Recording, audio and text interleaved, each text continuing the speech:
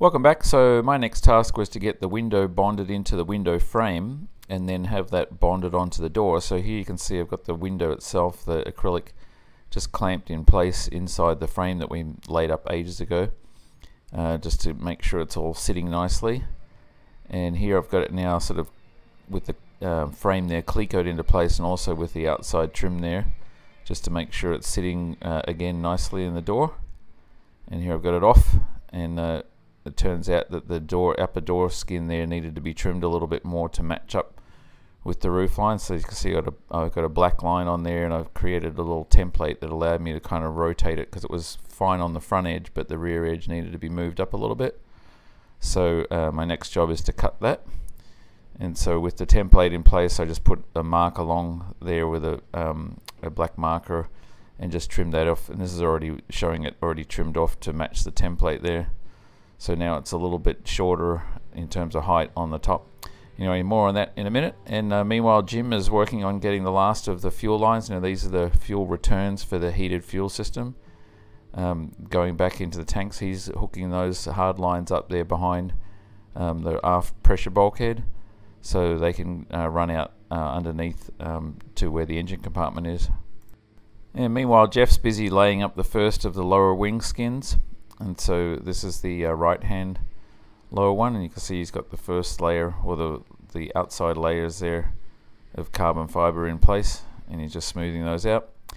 And back on the door, so there's the upper bit there. So now the next thing I have to do is cut out the bit there in between the hinges. And so I just basically traced around the door frame onto that piece, and then put some masking tape there along the line, and then cut to that line. So that worked out okay.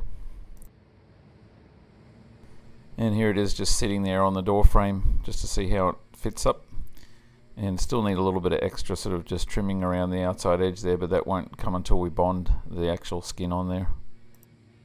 So Devon mixed up some high sol for me, and there was time to bond the window there to the frame. So as you can see, I'm just using a little plastic trowel there, just to spread the high sol out nicely, because we're only putting basically a 20 thou thickness there, because it's such a tight fit with that frame there to the acrylic, so it didn't need very much high sol at all.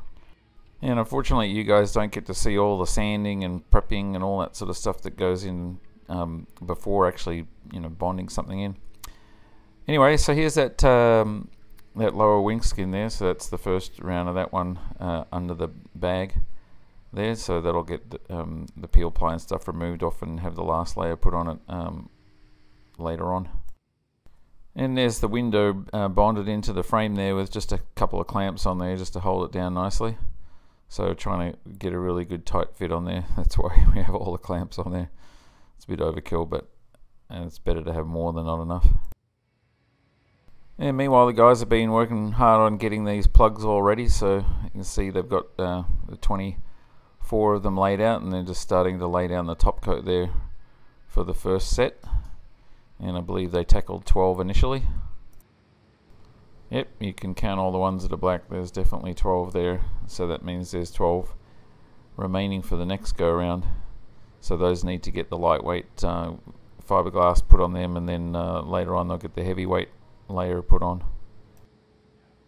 So back on the doors, now that the window is bonded into the frame, it's time to bond that frame into the actual door frame. And one of the problems that I had when I designed these doors was I didn't set up a really good way of indexing that window and window frame into the door frame.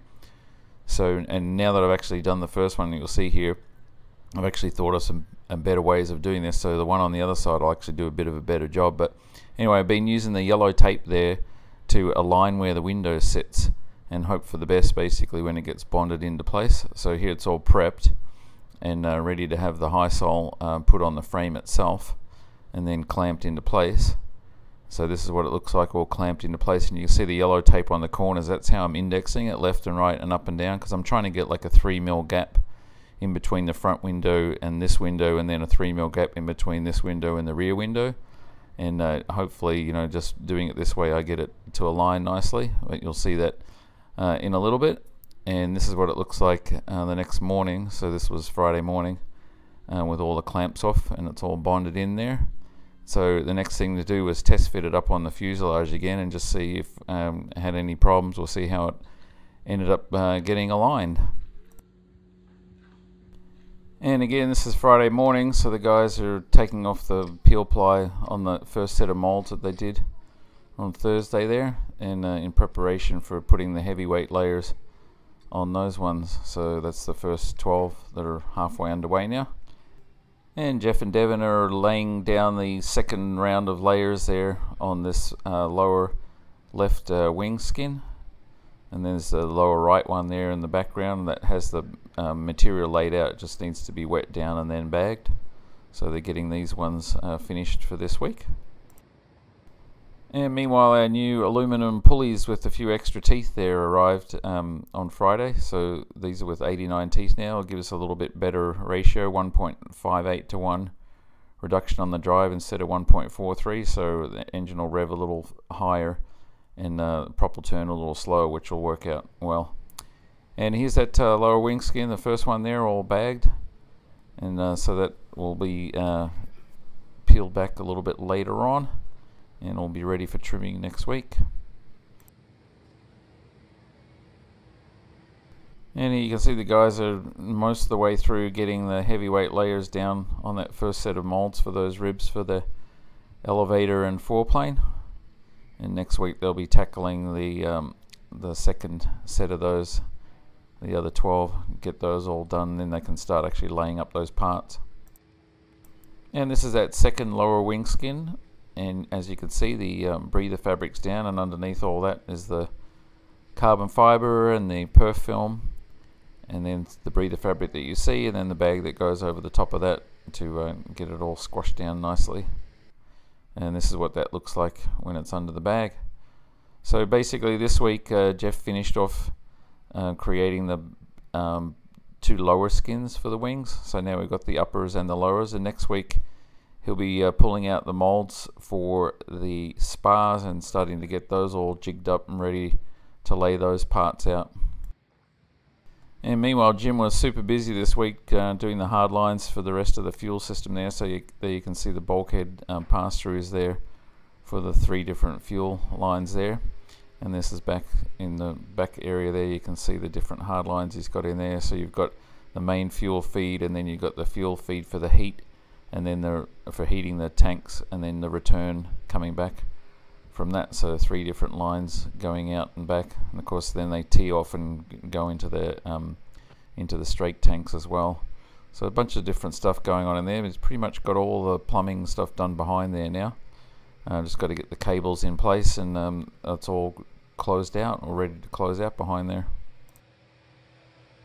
And finally on the doors, got the door back on, and as with everything else with this, these doors posed a couple of problems. Some of the locks weren't lining up again because the window bonding in actually kind of pulled on the door frame a little bit and made it not quite exactly the same shape. But anyway, it didn't take me long to get those pins all working nicely again. And then unfortunately my window ended up slightly out of alignment. I wanted my 3mm gap on the front and a 3mm gap on the back, and I got about 3 at the bottom on the front and about 2 and a bit on the top, and I got about 4 at the back. So it's a little bit wider gap at the back there, and you know, it's noticeable, but I mean, again, just like all the other problems with these doors, it's just never ending. But anyway, I'll do a better job on the left hand side one now that I've had, you know, been able to sort of Monday morning quarterback and figure out a better way of aligning that window.